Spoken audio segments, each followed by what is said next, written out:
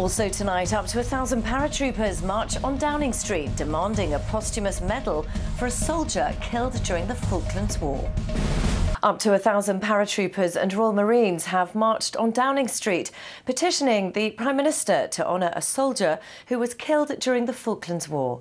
Commanding officers recommended a gallantry medal for Clp Stewart McLaughlin, but that citation was lost and an appeal turned down. Tim Cooper has more. Clp Stewart McLaughlin was killed shortly after the Battle of Mount Longdon in June 1982.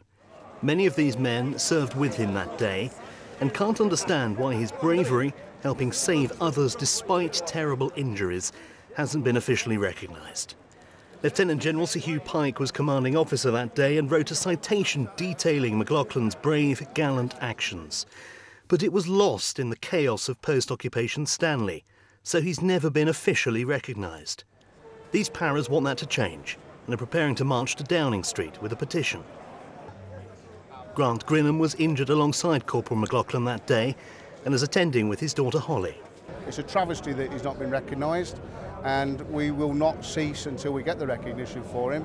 And so it's important for me to be here. I fought with Corporal McLaughlin on Mount Longdon. There are other guys here also that fought with him.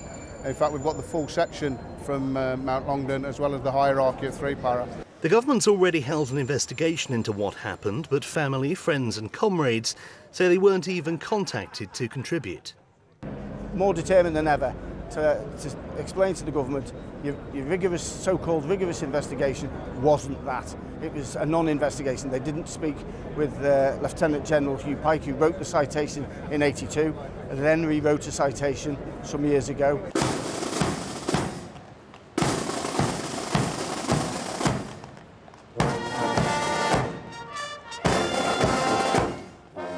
The centre of London was brought to a standstill as the paras made their point.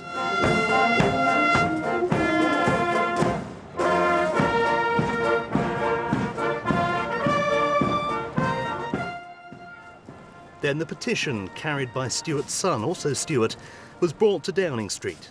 5 comrades from 1982, from CO to Sergeant, accompanying. Yeah, they need to basically get it right this time and look into it. The evidence is there in black and white, they just need to address it. How hopeful are you? I'm hopeful because I know what he done that night and everyone is aware of what he done. It's just, I don't know what's holding them up so much. This is the 2nd year these men have marched. They say they'll be back for a 3rd time if nothing is done, to recognise the bravery of one of their own. Tim Cooper, Forces News, Whitehall.